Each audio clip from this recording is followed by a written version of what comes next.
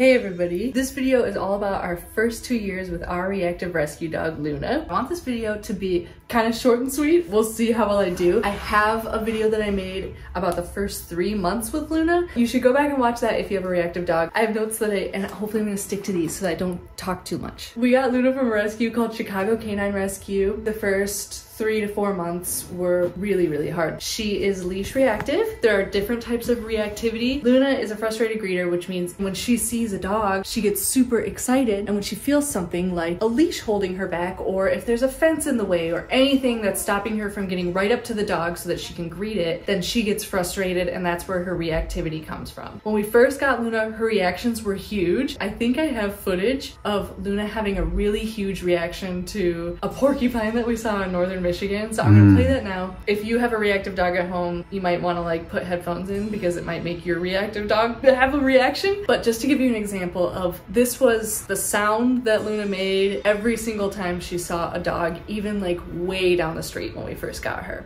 That's a porcupine?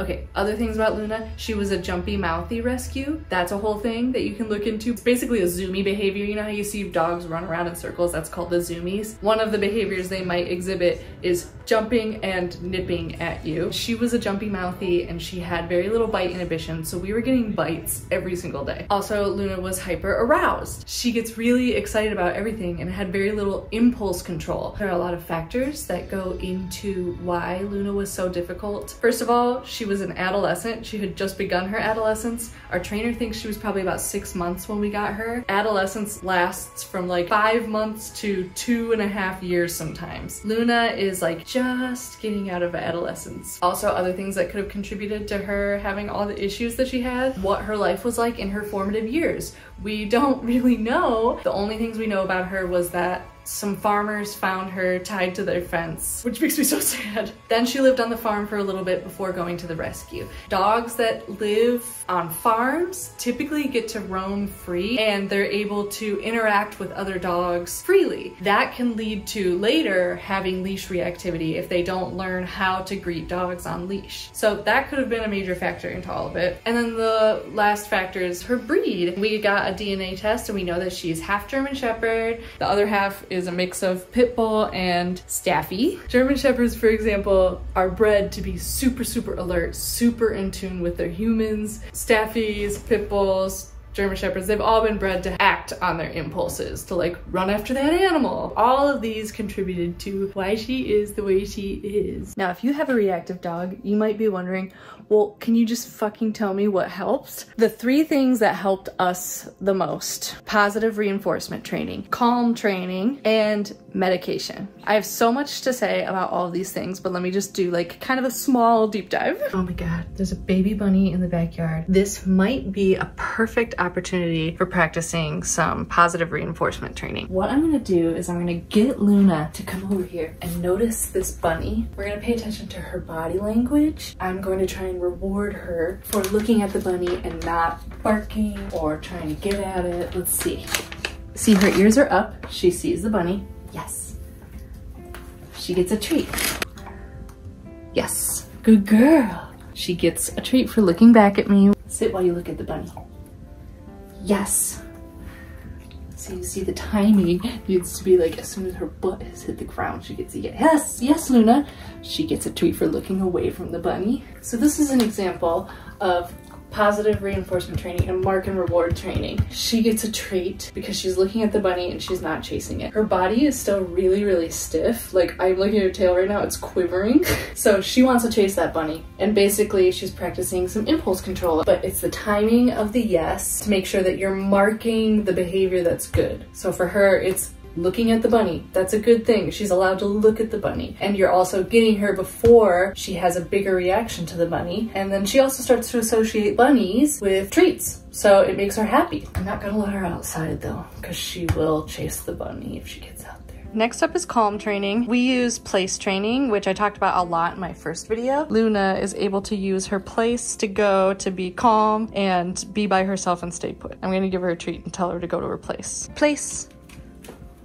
Yes, Luna. So that's Luna's placemat right there.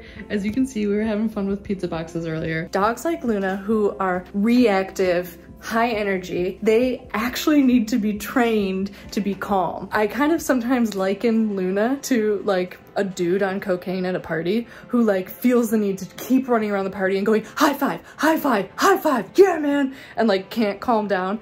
That's kind of what Luna is like when she's at a 10. By having a tool like Place, something where we can direct her like, okay, you need to go and calm down. It's basically giving calm and the feeling of calm a command. All right, let's talk meds. The two medications that we use the most with Luna are fluoxetine, aka Prozac, and clonidine. Having medications for Luna completely changed her life and our lives, and also made us feel like it was possible to keep Luna. 2 months into having her, I wrote to the shelter and I was like, if things don't get better in a month, what would it look like to rehome her? It's heartbreaking to think about now, but like back then it was totally valid. We were kind of living in hell. But medications helped her so much. First, let me say I'm not a doctor, but I could just talk about Luna's experience with medications. So talk to your vet about whether or not your dog should have medications. SSRI like fluoxetine just kind of help level a dog out. Things that used to immediately bring Luna from 0 to 100. Now it's like she's able to practice more impulse control. She's able to keep calmer longer because she's not so overwhelmed by anxiety and excitement. Luna weighs about 56 pounds, so she is on 40 milligrams of fluoxetine a day. She does 20 in the morning and 20 at night. Clonidine is a fast-acting calming drug, and it's really good for dogs who are really anxious about certain situations. So we give clonidine to Luna anytime she has to go to the vet, also before she goes to doggy daycare, which is a really exciting and overwhelming situation for Luna, but it's also really good for her. And then we also give Luna clonidine if she is going to be around little kids, because when she's on clonidine, she is way less likely to jump. It doesn't make her sleepy. She's still able to go on like an hour-and-a-half long walk while on clonidine. All it does is help her to stay calm in whatever situation that she's in. Dogs are pattern-based creatures. So dogs live their lives pretty much on a pattern. You might notice if you have a dog that at the same time every day they might exhibit a specific behavior. Things like counter conditioning, calm training, and medication help to break old patterns that may be negative and help impart new patterns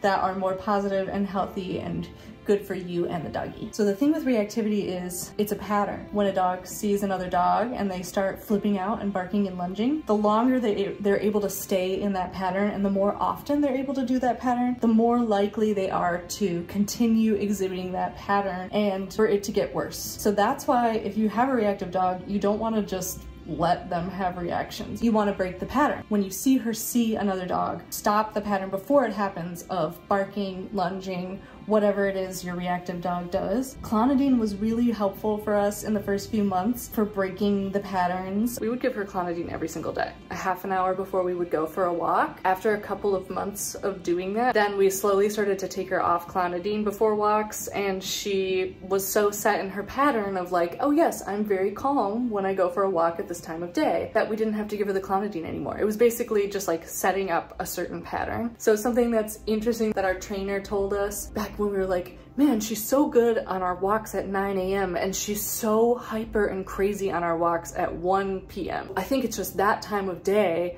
she's extra crazy. And our trainer was like, it's more just that at that time of day she's been allowed to perform a certain pattern enough times that now she's always gonna do that at 1 o'clock unless you change the pattern. So why don't you stop walking her during the 1 o'clock hour and instead focus on calm training and break that pattern, and then like in a month you'll be able to walk her at 1 o'clock again. And stuff like that really, really works. We are now 2 years into Luna's reactivity journey and we still have ups and downs, but now we're able to recognize when a pattern is coming up. And it also helps mentally because it's not like, oh, this is just who my dog is and like this is never gonna change. It will change. You might just need some aid, whether it's from medication like clonidine or taking a break from your usual routine, whatever it is. When it came to her mouthiness, like jumping and biting, we just basically had to break that pattern by showing her a new pattern. So when she's jumping and biting, we literally would just leave the room. When she would practice a different behavior, she chose to grab a toy instead, then we would celebrate big time. And I spent a lot of time handling toys and letting her have her mouth on my hand and reacting in different ways to show her what was an appropriate way for her to interact with my hand. That is a little dangerous and I don't recommend it for everybody, but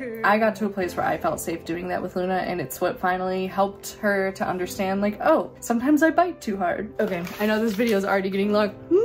I'm gonna get through it. Things I would like to say to folks who have reactive dogs. Number one, it gets better. Everyone says that, and it's 100% true. Keep reminding yourself it's gonna get better. I remember back in our first hellish few months, the one thing I kept Googling over and over again, and I kept asking people, was how long? Like, I needed to know, like, how long is this going to go on for? And everyone would be like, well, it's different with different dogs. And I like hated that answer so much because I was like, I need to have something to mark on my calendar to look forward to. I wish I could go back to my old self and say, like, even before the dog gets better, you're going to get better. But I did write down some things. Once we started doing the counter conditioning with Luna and dogs on the street, it took only about 2 weeks before I saw improvements. I was seeing Luna see a dog and look back at me for treats. That doesn't mean that she wasn't having reactions anymore, but it was like the hope was there. There were more and more moments to celebrate, which helped with my mental health. It did take 2 months for me to feel brave enough to leave our street. And I want to say this to anybody who's watching, that is okay. If you have a reactive dog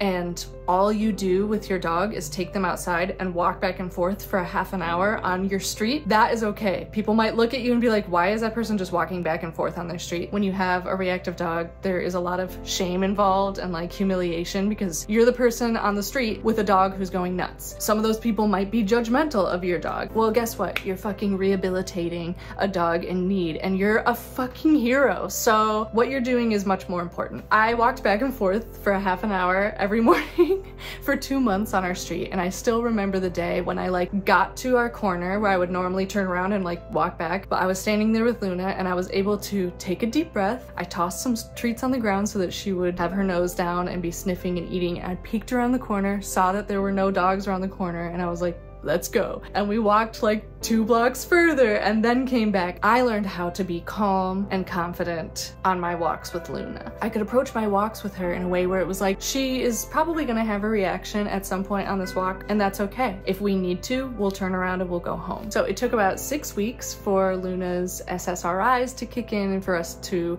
kind of see a major difference in how she was able to calm herself down and stuff. We were able to pass another dog directly on a sidewalk for the first time without any kind of reaction or pulling or anything 11 months into having Luna. Since then, I've also learned that that's like really not important to me anymore. I used to feel like it was really important to be able to do that, but actually crossing the street to avoid passing a dog directly is a good practice whether you have a reactive dog or if you have a totally calm dog. The most that she'll do these days when she's having a reaction is just pull, and she's not making the crazy sounds anymore. She seems like a normal, excited dog to other people, which is easier for us to have other people witness. It takes a dog about 2 years to get out of adolescence, sometimes a year and a half. So if you have an adolescent dog, that is the dog's craziest time of life, and it will get better and they will calm down. Raise your dog the way that you want to raise them. There are so many people out there with different opinions, and it can be hard because people are very harsh and judgmental. I strongly believe in positive reinforcement training. I would never,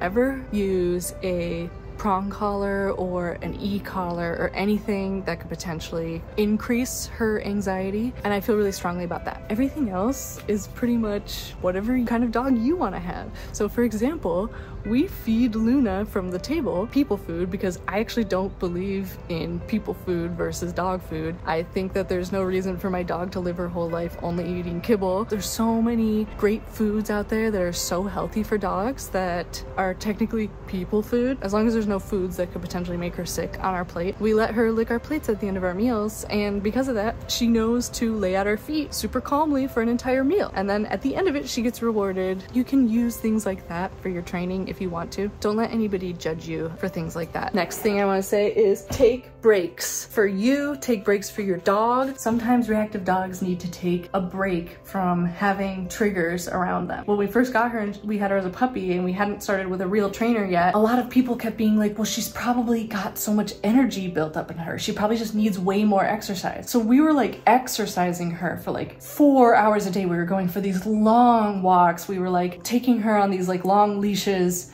out into fields and running full speed with her, and it was only making things worse. That's because we learned dogs like Luna, who are hyper aroused, actually need to take breaks from physical exercise regularly. When a doggy like her is like getting a lot of physical exercise, it can raise her levels of cortisol, and that stuff can like stay in their bodies for sometimes like up to 2 weeks. Trainers say like it's time for a cortisol vacation. So for 2 weeks, you have to remove the dog from, in extreme cases, any triggers. So it's like, don't let them see another dog for 2 weeks. We do cortisol vacations pretty regularly.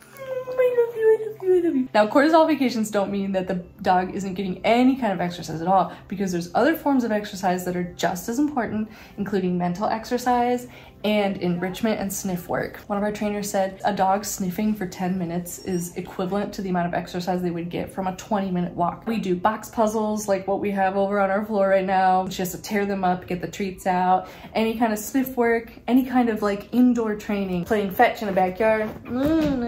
Those are all valid forms of exercise, and they could actually probably really benefit from taking a break from being on walks and seeing triggers. And then taking a break for yourself, that means go for walks without your dog regularly. And it's also important for you to do that because humans are also a little pattern-based, and if you're associating all walks with reactivity and stress and like being on high alert, that's not good for your dog either, because the more stressed you are on a walk with your dog, the more likely your dog is going to be stressed. So go for walks by yourself so that you get into the pattern of like, when I'm on a walk, I can be calm. This is a journey for you and your dog. Let me make that clear. Along those same lines, reward yourself for your efforts. You better pour yourself a glass of wine or get yourself an ice cream, whatever it is, give yourself a little treat. Help yourself get through these times and to add a little bit of light in what is going to be, at first, a difficult journey, but I swear to you, it's going to get better. Learn your dog's body language. Most of that will occur just over time, getting to know your dog. You should look up calming signals because dogs have common calming signals that they use. For example, when Luna is feeling a little anxious, you'll see her lick her lips. After she's had a dog encounter, she will always do a big shake off, and that tells us like, okay, I'm calming myself down. So she gets a reward for that. So learning your dog's calming signals and body language is really important to stay on top of. Oh, I can tell she's about to have a reaction because her body just went stiff. I think I need to start throwing treats on the ground and distracting her.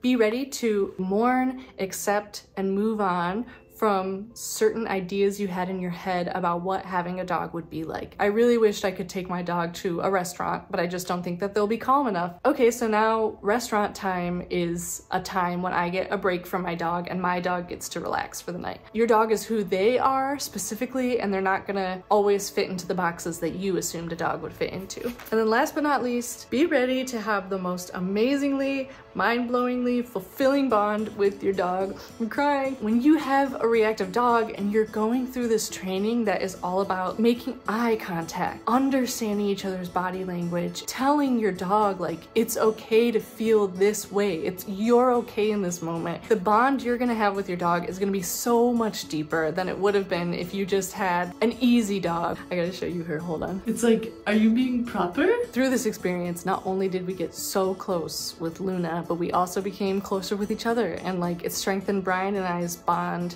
just to be able to like go through something that was really hard together and get through on the other side. I do have a message from Alyssa. She was there for me the most through our first 4 months with Luna because her dog Dolly is also reactive. I have a message from Alyssa about her journey with Dolly for you to enjoy right now. So when we adopted Dolly, I had never even heard the term reactivity before. But then within a couple of months after she had decompressed and gotten more comfortable with us, we discovered that she was extremely intensely fear reactive, particularly around dogs. We would drive her to these big open fields like a soccer field to walk her in just total isolation. And if she even glimpsed a dog like 100 yards away, she would fully explode, like lunge up on her back legs, freaking out. There were many months there that I was crying like every day. My heart would race, even just thinking like, okay, I should take her out soon. It just really wasn't what I had imagined having a dog would be like, and I was just totally unprepared. But I very quickly became immersed in the world of reactivity training. And there's this very common saying, your dog is not giving you a hard time, your dog is having a hard time. And this was so important for me to understand and really to embrace. Dolly had come from a very traumatic past. She was a part of a dog hoarding situation, and she learned that she was not always safe, especially around other dogs. And so our journey together was really about her relearning that she was safe with us, and that if she saw a dog or another trigger, that she should look at us for what to do. And I remember I joined the Reactive Dogs subreddit, and I would read these posts from people who were like a year or two into their reactivity journeys, and they would say stuff like, you know, someday you'll be in a better place and you'll look back on this and you'll realize it was a really powerful, profound bonding experience with your dog. And I would be like, yeah, fucking right. Like, that will never happen. I will never see this as being anything but just totally brutal. But the truth is that 3 years later, I do feel that our reactivity journey together was intensely, profoundly bonding. That she developed this very precious trust in us, and we developed this precious understanding of who she is as like a unique life and personality and soul. And she's really more than, you know, just our dog. She's our family. I hope that you all enjoyed this video and that it was helpful for some folks out there who might have reactive dogs, or if you're thinking about getting a dog, please, please, please rescue. And if you have some extra time to spare, consider rescuing a reactive dog. I'm gonna have lots of resources below. It's gonna get better. You're gonna get through to the other side, just like we did with our sweet, sweet little witchy baby girl. Love you.